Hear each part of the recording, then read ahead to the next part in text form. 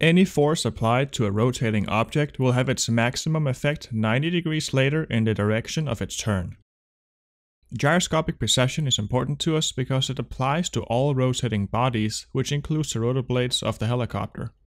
If we were to apply a force on this spinning object, that force would actually not be manifested until 90 degrees later in its rotation.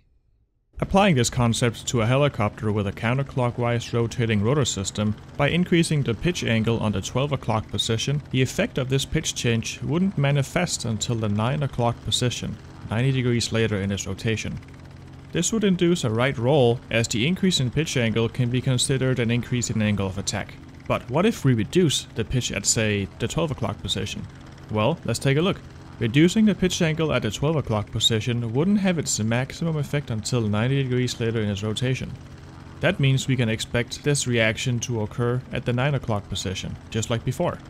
The difference this time around is that we have reduced the pitch angle instead of increasing it, which means we're going to enter a left roll, as we'll have less lift on the left side of the rotor disc. This principle applies in all 360 degrees of rotation. As helicopter pilots, we don't actually have to deal with this, as the design of the rotor system already has gyroscopic precession taken into account. This is done by the use of pitch horns, which effectively displaces the pilot input by 90 degrees, completely nullifying gyroscopic precession for the pilot. In summary, any force applied to a rotating body acts 90 degrees later in the rotation and is taken care of by the use of pitch horns on helicopters.